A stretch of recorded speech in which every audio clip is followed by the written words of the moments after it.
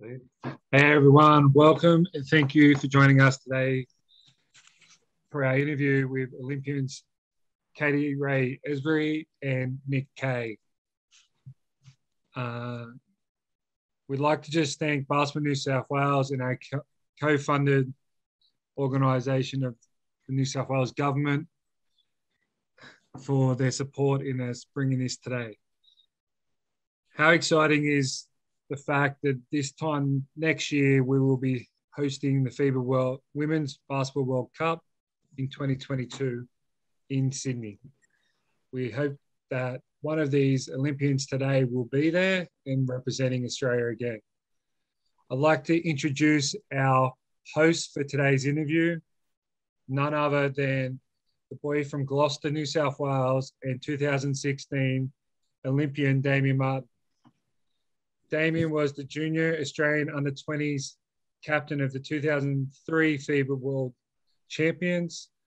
He is gold medalist at the 2018 Commonwealth Games, six-time NBL champion, NBL Grand Final MVP, six-time NBL Best Defensive Player, and all-NBL first-team representative.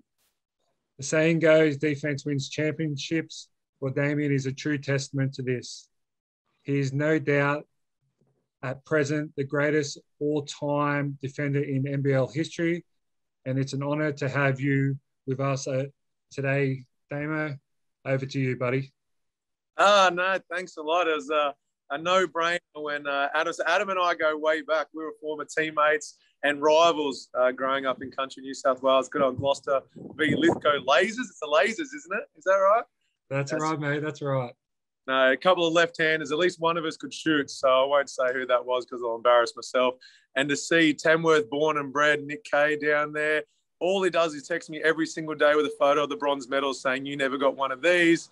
And then Katie is an absolute superstar for the Opals, and I'm glad she never challenged me in a one-on-one when she played out in Perth because she would have absolutely smashed me. So it's a privilege to be amongst some of Australia's best players. And all the juniors out there tuning in, thanks a lot for getting involved.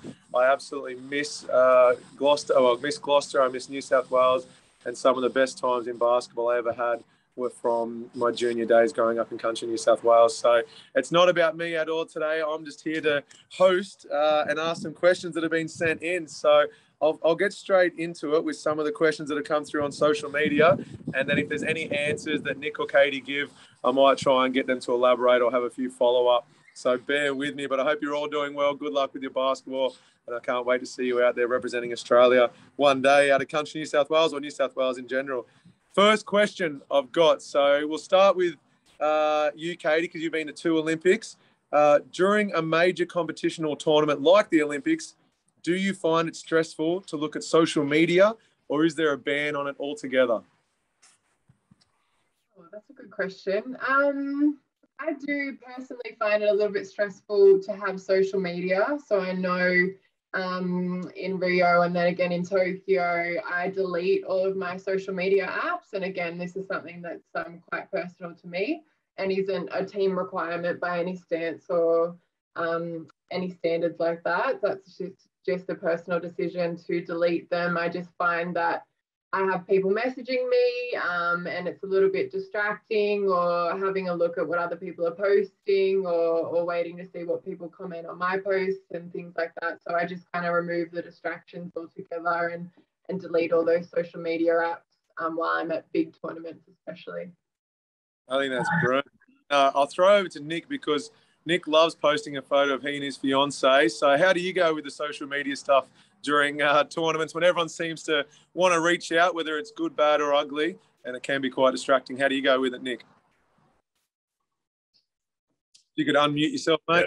Yeah, no, it's definitely distracting. I leave it on just because, as you say, a lot of people reaching out and stuff and love to get back to people and that, but it's just about trying to find that balance for me. Can't spend too much time on the phone, especially when you're trying to prep for the games and stuff, but I also like to use it as a bit of motivation too. Obviously, you're not always going to get positive feedback and stuff, but it's good to be able to go out there and try and play your best and do that kind of stuff and use it to really get yourself going and motivated for the next one.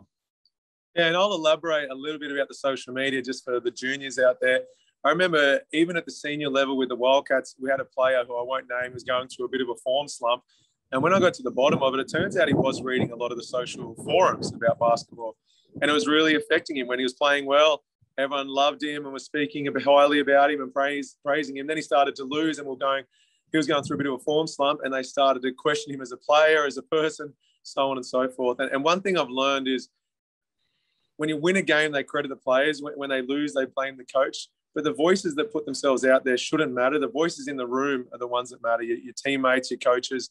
And you're never as good as someone says you are after a win, and you're never as bad as they say you're after a loss. So I remember reading somewhere that, never accept criticism from someone you wouldn't go to for advice. So you know who you respect the opinion of, and just keep it to that. And you don't lose skill overnight, but you can lose confidence, and confidence can affect skill. So try and keep it to your inner sanctum of coaches, players, family, whoever it might be that you love, and try to avoid the voices of the others. And just quickly, when it comes to Olympics, I'm not sure if it's changed since Rio to Tokyo, but I know that on social media, you're not allowed to advertise anything, because the people who sponsor the Olympic Games, if they see you advertising a conflict, you can get in big, big trouble. So I know, I think Matisse Thybulle in particular had to edit some things because he was sponsored by Nike. He didn't realise the rule. And then obviously the Australian team had a different sponsor. So all of a sudden there's a little blur on all the Nike symbols whenever he showed it. So there's pretty funny rules out there as well.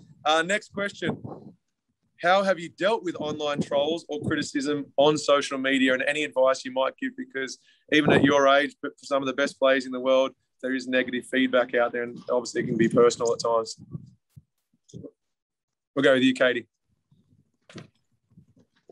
I mean, there's always going to be feedback. I think elaborating on what Damo said is that I just try and I keep, the feedback that I want to get is people from that I trust, and that is coaches and teammates, and that's the feedback that I really gravitate towards, rather than some person I don't know that's on an internet forum commenting about basketball. I try and remove that kind of feedback from my life. So I don't really read newspaper articles after a game. I don't go onto online forums. That's definitely a no-no. I think that I can get into a really bad spot if I do that kind of stuff and I read feedback, whether it's positive or negative. I think it can just kind of get you a bit too high or a bit too low. So in order to kind of maintain a little bit of a level playing field in my own mental health and confidence, I try and just keep it to receiving feedback from people that I trust and have my best interest at heart. And that is always usually your coach and your teammates, like I said, or your family. And I try and remove those outside kind of voices, because in the scheme of things, they don't really matter, and they don't kind of impact whether you can play basketball or not. All that matters is you and how you feel about yourself, and where you get your feedback from is a really big factor in that. So I try and remove those outside factors for sure. Yeah, I love that. What about you, Nick? You had a bit of a different journey. Obviously, all the hype when you go to America is, can you play at a Division I school? You move from Tamworth to Sydney to focus on high school and basketball, go to a D2 school, and now you're going to go on to be one of our all-time greats. What was the setbacks you might have had as a young player, and then kind of proving all the critics wrong, essentially? I guess it's when you're not at big name schools or anything, it's always trying to make sure you're involved in things, you're being seen, you're doing the right thing. And I guess it's not always an easy thing coming from the country either, as a lot more, you're seeing a lot more in the city and stuff. I guess the opportunities aren't necessarily as great. So it's about, when you get the opportunities, making sure you're doing the best you can, doing all those things you do well, and trying to make the most of it, because the harder you work and stuff, the better it's going to pay off for you in the long run. And it might not be the first time you go for things. I don't think I made a country team or anything till 18. So there's a lot of setbacks trying to get to that point. And I guess it kind of just added more motivation to keep pushing, keep trying to get there. And I guess all those misses leading up to it was a big reason why now I've been able to kind of take that next step and learn from all those and get to where I am now. Absolutely. And hard work. I can vouch for both Nick and Katie. I've seen both of them train when they're in Perth, but everyone gets better during allocated time slots. All the players are there getting motivated by coaches and their peers, but it's those who stick around and work on the game every day outside of those times. And Nick was, one of the hardest workers I've ever had as a teammate. There are a few questions that have come through. I'm not very good with technology, but I've managed to find them. So just to throw to one of the live questions, who are both of your favourite, or who's your favourite teammate of all time? Nick, we'll start with you first. Goodness, put me on the spot. Probably the easiest player to play with would have to be Bryce. The way he gets other guys involved and stuff, his ability just to create so much help and get other guys open is unreal. But I've got to give Nordo a shout out too. The man's been unreal to play with. He's so unselfish, the way he plays defense and stuff. And I spent so much time with him. So give Nordo a shout out for being a good bloke. I'm sure Mitch Norton, a proud Queenslander, is tuning into this right now. He wishes he got to wear the sky blue. He was involved. And Katie? That's a hard one. I would have to say Belinda Snell, probably. I grew up idolising Snelly, and she's one of the most amazing shooters I've ever seen and ever had the opportunity to play with. So you could know for sure that as soon as she put up a three-point shot that it was going in, and it made my job a bit easier because I could just run back to the other end.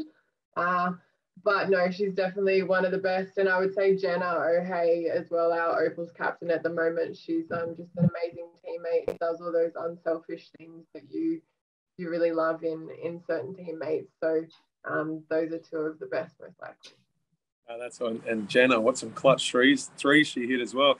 And then a follow-up question, going off the training hard. Emma Powers asked, how often would you train? What type of training hours do you put in? So we'll start with you here, Nick. Yeah, obviously, you've got a lot of dedicated hours with team and stuff. Most days you're probably in there from anywhere from 7 till 1. And during that time, you want to try to get your own work in and stuff as well. But it's also those hours when you're away from the court, whether you're getting an extra gym session in or whether you head back in the afternoon and get some shots. So I think especially when you're younger, doing that extra work when you got the chances, because you're not, you don't get as many team trainings necessarily. So heading in, getting extra shots with friends or playing a bit of 1-on-1 or 3-on-3 and stuff's the best way to be and the best way to go about it, I think, personally. And Katie? I think, the later years of my career, I've definitely aimed to get maybe 3 or 4 extra kind of shooting or skills workouts. Being a guard and a shooting guard, that's something that I really had to put the time into. It wasn't enough for me to just turn up to 3 or 4 team trainings a week. I wasn't getting the stuff I needed to get in personally to improve my skill set to become a better player. So that needed to happen either 30, 40 minutes before a training session started or after, or it's going in and doing some sessions or workouts in the morning, either before school or uni, in order to get that extra work in. And so for me, it was, working on my ball handling and then a lot of shooting and a different kind of situational shooting and things that I needed to work on as, a point guard and a shooting guard and shots I was going to get in games. And so they're not things you can always work on in team sessions. So I definitely found once I put in the time away from or outside of team sessions that I improved as a player. And it's sometimes hard to do that, but it might mean getting up a little bit earlier or getting to practice a little bit earlier or staying a little bit later, like Nick said. And that's where you find that you grow a lot more as a player for sure. Yeah, and the thing I'll add to that is not everyone can get to a court. And I can see we've got a lot of young faces here. So if you're unable to drive to a court, simply bouncing a ball at home means you're getting better. You may not be aware of it, but if you're bouncing the ball for half an hour, working on a few skills at home, that builds up over the course of a week, the course of a month, the course of a year. And all of a sudden your ball handling skills getting better and you haven't even driven to a basketball court. So just little things like that every single day. And the example I like to give, when I was growing up, I was really wanted to be a professional athlete. And then I finally got to sign on the dotted line for West Sydney. Went to West Sydney, had 2 years there. It was a lot of fun. Technically, I was a professional athlete. But better than being a professional athlete is trying to be an elite athlete. Moving to Perth, I saw an elite athlete in Sean Redditch. So Sean did all the cliche 1%ers you've probably heard of previously. He got to weights early, lifted hard, he did stretching, got to training, he worked on his game before training, trained hard during the 2.5 hours of team training. And then when he worked on his individual skill set for another 45 minutes, like Nick and Katie do as well. But then after that, it is, stretching, ice fast, psychology, diet was impeccable, got plenty of sleep. So every single one of those things he did every single day, not just when the media were there, not just after a loss, not just before finals. And over the course of a career, there's a reason he's gone to go on to be an Olympian and one of the all-time greats for the Wildcats. So my advice to anyone listening is don't just have a goal of trying to be professional at whatever it is you love. Try and be elite at it. And it does mean doing something every single day to get better at it. Next question from going into it is, what do you think are the key benefits? We're going back to social media here, common theme. What do you think are the key benefits of social media? Does it outweigh the bad? And I'm going to follow that up with another one about social media that's been sent in, is how beneficial is your brand outside of basketball to grow your business and persona online? So this will be the last thing we talk about, social media, but does it play any role in who you are as people or your businesses or your brand, or do you kind of pay minimal attention to it? We'll go with you first, Katie. Well, as I've kind of mentioned, I think social media isn't a really big aspect of my life, and that again is just a really big personal choice. I haven't used it as a part of a brand. I don't necessarily have a brand per se. I've studied to be a PE teacher, so I have a career outside of basketball as well. So I'm not really relying on basketball to be part of my brand as such. So that's just a personal choice that I don't really use social media in that way. So I don't know if Nick, you can elaborate a little bit more on how you use it and maybe develop your brand. Go for it, Nick. Yeah, I'm not overly big on the brand thing either. However, I've seen the benefits to certain people. Obviously, being out in the public eye and stuff, you've got a platform to use and you have the ability to promote certain things or benefit yourself in different ways, whether it's endorsements or sponsorships and stuff. And there's definitely some pros to it if you use it the right way. You obviously need to understand that there are a bunch of people looking at it, and you need to be respectful for the way you use it and the things you promote and stuff, because kids like yourselves are looking at it, and you want to make sure you're promoting the right type of things. So best defensive player. there is some benefits, but you got to make sure you're doing it the right way and being smart with it. Very good. And Nick, I've got a question for you. What was it like playing against the NBA guys? Hold on. I mean, it was crazy. I mean, you're talking about social media and stuff, and these guys are on your social media every day. They're making millions and millions of dollars, and you're trying to guard them. And I mean, you idolize them growing up. They're the pinnacle of basketball in America and the NBA, and they definitely deserve it, the way they play and the way they go about it. So it was a good challenge. It's fun. And I guess once you get on the court, that kind of all disappears though, and it just becomes that battle of who wants it more. And I mean, that's the fun of playing sport. And a follow-up to that, you also got to play alongside a lot of NBA guys. Was there anything they did that you noticed was a common theme amongst the NBA guys that maybe our juniors can bring into their day-to-day approach to the game? Yeah, I mean, it just comes down to that work ethic again. Not just when they're at training, it's what they're doing away from the court. I mean, Delhi, the way he goes about watching film, it's a couple of hours a day of watching the next team you play, the point guards, what they're doing, how they come off ball screens, all little things, and his ability to watch film, Paddy's diet, the way he is methodical in what he eats, when he eats, and his preparation, Joe's confidence, the way he can just back himself in any situation, and the way he just knows that he's putting the work on the court, that when he gets to a game, he shoots the ball, it goes in. So it's all those little things that each player has and has developed over time to get themselves to that elite level.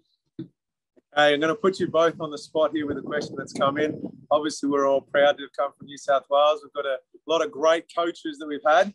Who are some of your favourite coaches growing up and even currently at the professional level? So, Katie, Newcastle girl, give me some of your coaches that you've had in the past. I mean, my first ever rep coach was Jodie Doricott. and she's still around the basketball stadium at the moment. I, watched her son Jacob Doricott grow up and play for the Newcastle Hunters still. And Agnes Doricott, I don't know if anyone knows Aggie, but yeah, she's the Doricotts are quite a famous Newcastle family. So those are some names that come to mind. I had Graham Baker as well in under 16s while I was at the Hunters, and Larry Davidson as a Newcastle Hunter in the ABA women's team as well. So quite renowned names in Newcastle and Basketball New South Wales, and I was very lucky to be involved with those guys over the years, and still am, which is really nice. It's a hold of this. Hello, I missed her. She was our first manager a long, long time ago. So no, she's amazing. And Nick, how about you? I mean, I should probably give Kaz a shout out first. She came to Tamworth and kind of, I guess, gave us that little start into New South Wales country and stuff. So yeah, definitely. We used to go in there every Friday morning at like 7 a.m. in the tin shed and get some extra workouts in winter. And she definitely helped me kind of go to a different level in basketball. Guys like Rex Nottage and stuff, who's still around, basketball in Sydney, and Damien Cotter and stuff. They were huge influences for me, and big reason why I was able to go from Tamworth to Sydney and over to the States and still playing professionals because of the work they put in to me as a kid, and helped me kind of take basketball from just a bit of fun to something you can make a career out of. Brilliant. Some great names mentioned there. Vicky Sams, I had her. She was brilliant at Lake Macquarie, still one of the toughest coaches I've ever had. I was very spoiled. Scotty, Gallagher, yeah, you name it. There's some great coaches coming out of New South Wales, and they continue to do so. I've had a quick question come through. I've been asked, if you don't have a basketball hoop, this is from Emma. She doesn't have a hoop. Is there anything she can do to practice her skills apart from dribbling? So is there anything you can encourage Emma to do, even though she doesn't have a hoop? We'll go with you, Katie. Apart from dribbling? Was that apart? Yeah. Well, you can work on defense. I know during the lockdown in Perth, I was literally practicing some defense and defensive slides in my driveway. Not much fun, but you will get better doing such things. Not everyone likes to practice defense, but I will say that if you do get better at it. So that's, you can do some different directional changes with your defensive slides. There's a whole bunch of things you can kind of do with limited space as well. So that's one thing. I guess you can also improve your running or your sprinting, practicing change of direction as if you would running up and down a basketball court if you've got a bit of space. So there's a couple of things I can think of besides dribbling. Very good. And I'm out of time. So Nick, I've got a question for you. Can you talk us through the moment the buzzer went and what it felt like standing on the podium? This is one of the questions we sent in. Yeah. I mean, just how proud we were at that moment to look over and see Paddy and Joe hugging, and I mean, having Gorge and Nelly on the sideline, just these people that had been involved in the program for so long, and the people that had reached out with support for us throughout the campaign to finally win that medal that we'd been chasing for so long, and it meant so much to so many people before. I mean, you get back to that locker room and there's tears, the excitement going on. I mean, it's just undescribable how excited people were and how much it meant to not only us in the room, but everyone else that had supported us as well. So to actually be able to stand up on that podium at the end, and I mean, we had the mask on, but that smile under the mask was probably the biggest it's ever been. So yeah, it was so cool and something I'll never forget. That is brilliant. And then a follow-up to that, this is for both of you. We'll start with you first, Nick. Obviously, the next Olympics is only 3 years away. What are the plans moving forward? Is that already on the to-do list, or are you just focused on, the next couple of years before you think about 3 years' time? Yeah, a bit of both. I always thought I'd probably just be a one-and-done type guy, but then once you kind of get there, you realise how special it is and what an environment it is, and it's just made me hungry to get to that next one. I want to do it again. So I always believe in taking care of each year as it comes and making the most out of that year. If you look too far ahead, you kind of miss the opportunity that's right in front of you. So you're going to try to make the most of this year and just keep building the best I can. So in 3 years' time or 2 years with the next World Cup, you're in the best position you can be trying to make that team. So, but yeah, I think it's just about each day trying to get better so that at that point you're taking a huge step just with small steps along the way. What about you, Katie? 3-time Olympian has a nice bell to it. Also a very long way away in basketball and athlete terms. No, I'm definitely kind of a little bit of a few months ahead at the moment and not looking too far ahead. So see how I go for another 3 years. Not sure yet. Not a problem. I'm going to try and get through a few of these questions quickly. Hardest opponent of all time, Katie? I would say Diana Taurasi, one of the all-time greats in women's basketball and basketball in general. An American, obviously. She's just ridiculously hard to guard and always manages to get you to foul her in some sort of way. So I don't know if that's her being good or the refs, not sure, but I would say she's probably the most difficult. And what about you, Nick? Hardest opponent? Yeah, I think mine's pretty simple. KD, just so big and so skilled. And I mean, there's a reason he's one of the best, if not best in the world right now. Have you ever met anyone that's maybe stolen the ball off KD? I don't know. I feel like someone fouled him and didn't get called for it, but I think Basketball New South Wales is going to put up the clip of that immediately following this. So we'll see what happens. Nick, do you have the medal on you? I've had a couple of people ask if you've got the medal on you. Yeah, give me 2 seconds. I was meant to bring it out, but get on to the next one. Not a problem. Thanks, mate. Katie, we'll throw it back to you.